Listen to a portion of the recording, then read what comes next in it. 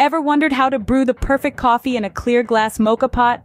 As the aroma of fresh coffee beans fills the air, we're about to embark on a journey of brewing perfection. The secret lies not just in the beans, but the process itself. Gathering our clear glass moka pot, freshly ground coffee, filtered water, and a clean mug, we're all set for the adventure.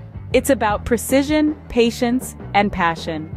With the right steps, anyone can brew the perfect cup of coffee at home. First things first, let's prepare our moka pot. The secret to a perfect brew is in the preparation. Start by gathering all the necessary equipment.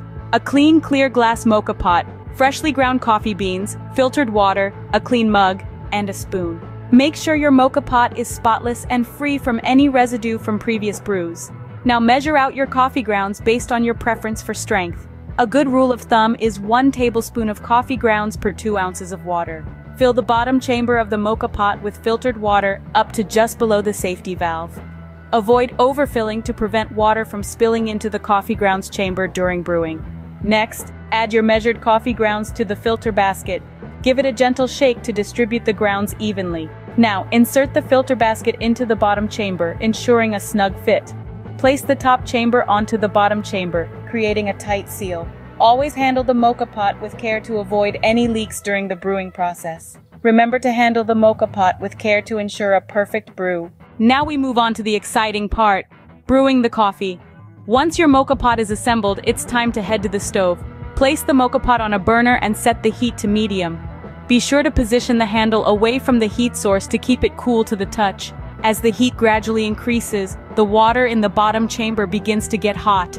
The magic of physics takes over as the steam pressure forces the water through the coffee grounds and up into the top chamber. This is where the clear glass moka pot really shines. You get to witness the transformation of water and coffee grounds into the liquid gold we call coffee.